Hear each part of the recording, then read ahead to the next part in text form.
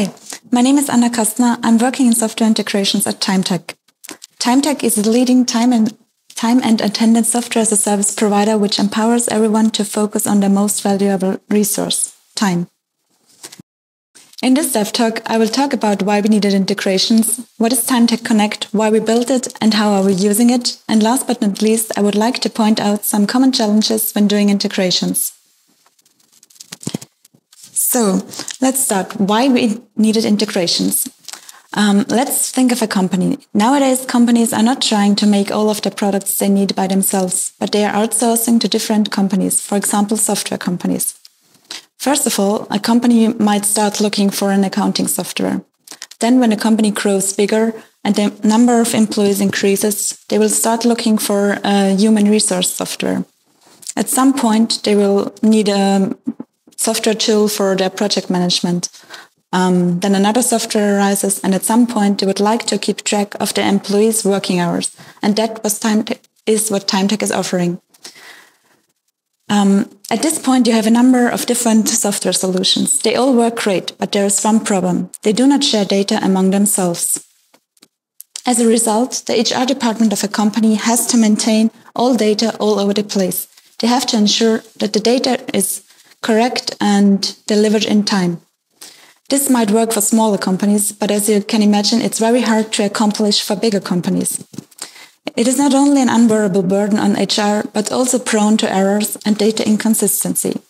So in order to overcome this problem, it is necessary to establish an exchange of data among various systems in order to enable them to work functionally together. In other words, to integrate various systems. So the understanding of the complexity of activities is very important when talking about integrations. Integrating various systems requires communication with stakeholders, architectural activities, development of concepts, implementation, testing, and long-term support. To implement these integrations, we developed an in-house integration framework called TimeTac Connect. This framework enables data synchronization between various systems while reusing already existing components. Especially for bigger companies, it would be quite an overhead to manually maintain and transfer all data among various systems. So this creates the need to automatically transfer data from TimeTac to different systems, or the other way around. Systems like ERP systems, as it is SAP, CRM systems, project management tools, or payroll accounting systems, like the common ones are Datev, BMD.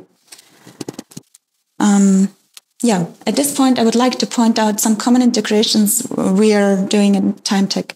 The most important one is user provisioning. It's essentially an interface given the possibility to synchronize data from a company's human resource tool to TimeTac.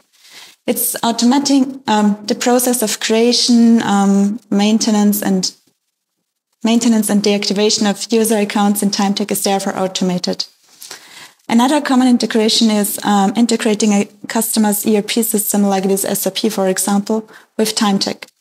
SAP, for example, is used for where a company is maintaining all their projects and tasks, and this data will then be synchronized with TimeTac. This allows their employees to track time on certain projects. Then on a weekly or monthly basis, or even on a daily basis, this data generated in TimeTac will then be pushed to SAP or any other system for further processing, analysis, or payroll accounting. Previously, we were doing all these with separated procedures and functions within our main project. But at some point, we understood that it would be possible to actually combine all these integrations in one place. And we were starting to look for an integration framework to handle all these integrations and data migrations all together. We spent some time on research, and as a result, and the result was that all the commercial frameworks were quite expensive and didn't provide us with the degree of flexibility we were searching for. So we decided to build our own integration framework because we already had a lot of knowledge and the required resources. Whenever you're doing integrations, there are some industry standards you can follow with. The most common ones are ETL and Enterprise Service Bus. When we were developing TimeTac Connect, we decided to follow the ETL concept. ETL stands for extract, transform, and load. So in a little bit more detail, extractors are used to fetch data from a data source. Then transformers are the most effectively used parts when doing integrations, because they are in charge of changing the structure of the data. When migrating data from one data source to another one, it's expected that the data will somehow be changed, or the structure, or not even the format will be in the same way as it was before.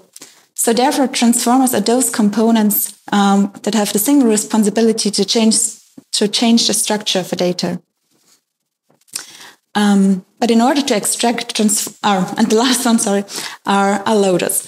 These are those components that are used to push data to data location where it's actually needed. But in order to extract, transform, and load data, you have to connect somewhere first. So following the understanding of connectors, it's the first step of integrating one system with another. TimeTac Connect is capable of connecting to multiple systems, like connecting to, for example, Azure, Microsoft Azure via using an API, connecting to a local Active Directory, or reading data from a file system while connecting to an SFTP server, or accessing data from an external database. Connecting to different data locations is done by using different connectors. Whenever we at TimeTac are talking about integrations, we're talking about recipes. You can think of it as kind of a puzzle. It's combining those 3 or 4 components: the extractors, loaders, transformers, and connectors. So coming back to the initial use case, where we were fetching project and task data from SAP, synchronizing it with TimeTac, and then extracting or exporting the generated time tracking data to SAP. So in that case, we're talking about 2 recipes. The first one is about fetching data from SAP. In most cases, it is not possible to access SAP directly, but we will fetch data from an SFTP location. This data will then be synchronized with TimeTac. Then the time tracking data generated in TimeTac will be exported on a daily, weekly, or monthly basis back to SAP while using an SFTP loader. As you can see, with that kind of mechanism, coding itself can be done quite easily. It's not necessary to invent everything from scratch every time, but it's about reusing already existing components. Defining the requirements and testing is always the parts that are challenging and time-consuming. So at some point, we had to decide if we want to keep TimeTac Connect as a separated project, or if we want to have it within our main project, TimeTac. We decided to keep it as a separated one. This allows us to have an agile workflow, increases flexibility while having independent release cycles, and reduces complexity. And last but not least, I would like to point out some common challenges when doing integrations. Integrations involves a bunch of stakeholders. The interests of different stakeholder groups can diverge. This makes the process of gathering information and for new integrations a very important and sensitive process. Working closely together with customers and our internal teams is part of our daily work. Combining and aligning their interests is as well. Working in integrations is a very diversified job. It's about continuous improvements, learning about new technologies, and getting to know various systems. So thank you very much.